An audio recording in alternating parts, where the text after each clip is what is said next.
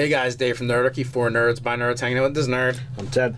And today we're going to do another edition of What Does Your Class Say About You, the Wizard?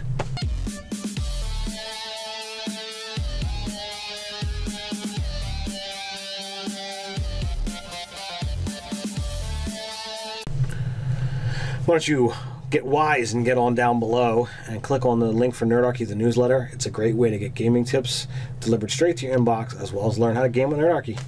So, Wizard, like, you know, of all of the classes in D&D, the Wizard really does feel more like an occupation in some degree, because it really takes a lot of study and hard work to become a wizard. There's a lot of classes that you can just, poof, you're a this. You know, be it by divine grace or bloodline or whatever have you, poof, I'm a class. Wizard is you spend years of study learning to read books and memorize things, and if you're not devoted to that, you ain't a wizard. Pretty much. So no matter what other traits your character exhibits, you're, to some extent or another, you have to be scholarly and studious. You can have all, you know, you can be defined by all kinds of other things, but without those traits, you're not a wizard. You don't have what it takes. It doesn't matter whether you're the person that's sitting behind the crystal ball, you know, divining the future, or whether you're the person on the battlefield throwing fireballs. At the end of the day, you're both going to sit down and be reading that book. Also, too, it says something too about the character of the person who becomes a wizard, because they require a work ethic. You know, to sit there, you know, fighters are similar too, because you have to study your craft. Right. But you know, unlike classes like Warlock, where you just kind of like you're given the power, or Sorcerer, where it just appears. You know, even like a Barbarian is you're kind of like born into that lifestyle, so to speak. And a Cleric could be, you know, chosen by their god. Paladin can be chosen by their god for the divine power parts of it. Right. Anyway, the other stuff, yeah, they got to train and study for. But with the wizard, that's it. There is only one path, as I say it. Like, you may have, there may be all kinds of paths to get to that one path, but once you become, once this person has decided, I am going to learn magic, and I am going to use magic, there's only one thing they can do: study their ass off. Indeed. You know, and you know, in my game, you know, we have the human wizard Asen, who's like, I spent 10 years to become a, you know, apprenticing to become a wizard. And it's like, that's kind of what it takes. It takes time to be able to sit there and go through a thing, you know, book after book, memorizing. We can sit back and we can watch movies and we can recite quotes, but it's another thing to be like, all right, I'm going to learn another language and I'm going to memorize something in that language, and be able to memorize not only the words but the gestures and what items I need. Well, it's like being a scientist, because like each spell is a formula crafted by you. Right. So like, even if you're a wizard and takes no knowledge skills whatsoever, if nothing else, you had to figure out the magical and arcane formulas for casting every spell that you know. Yes. And even like cantrips. Like in 5th edition, we have cantrips and ritual spells, which are newer to Dungeons and Dragons. The at-will cantrips, anyway.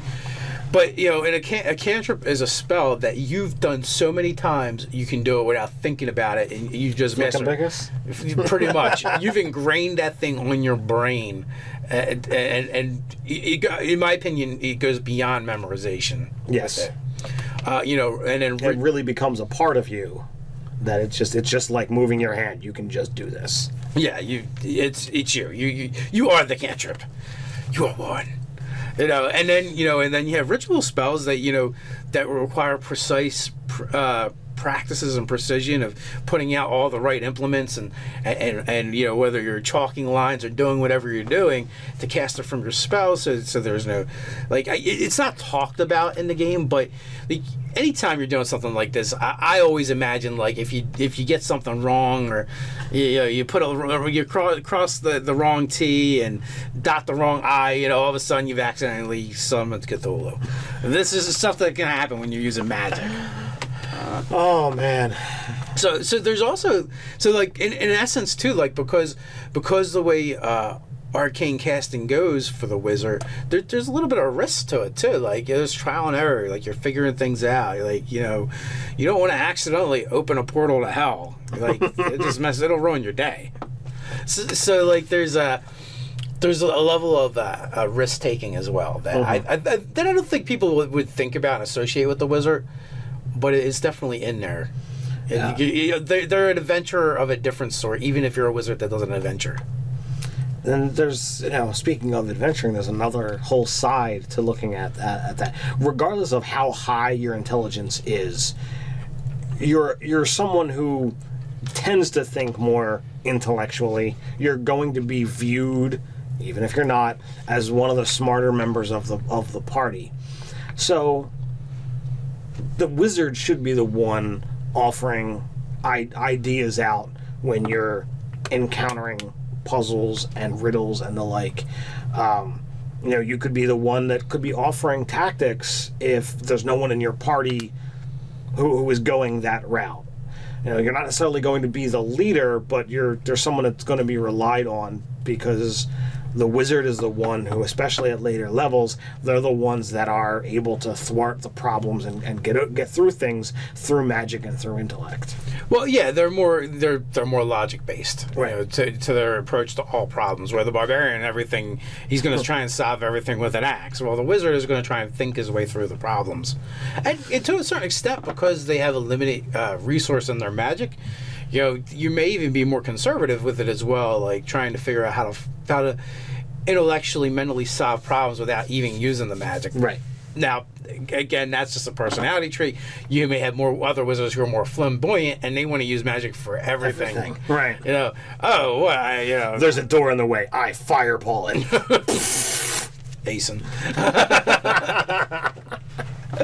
But yeah, so there's definitely different approaches within that pattern of thought. But at the end of the day, yeah, those characters are going to tend to be more studious, more intellectual, more meticulous. They're naturally have to be planners, because they have to plan out their spell book. And so, like, every day they get up and they prepare what spells they're going to do. And by preparing, it means I'm going to read and memorize this shit.